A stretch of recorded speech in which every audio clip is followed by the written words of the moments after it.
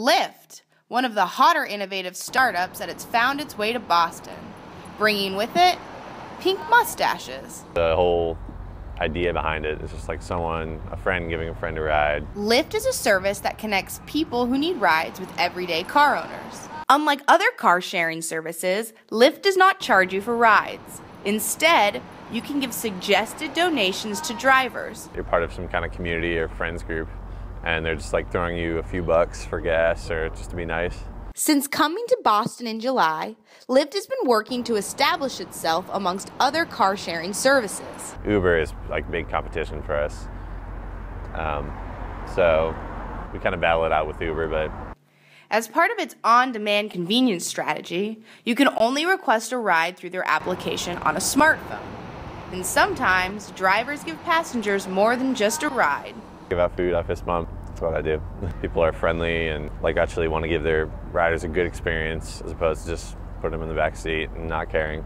And why the pink mustaches? Kind of a goofy front and diffuse sort of some of the unsafeness people might feel. It comes off less threatening if people were ever worried about that.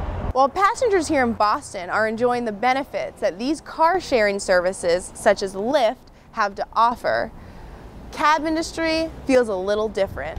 The city has been lacking in educating the public as to what is a licensed Boston taxi cab look like. App-only companies have responded to allegations by saying, well, we're not transportation providers. This doesn't apply to us. There are laws on the books which clearly define what and who is allowed to transport people for hire in the city of Boston. And we feel that all is needed is the proper, maybe lobbying of a congressman or a senator to sit down and enforce the law that's already on the books.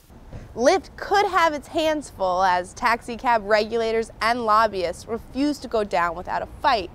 However, as ride-sharing services such as Lyft continue to expand to top U.S. cities, don't be surprised if you see more of Boston's cars growing pink mustaches.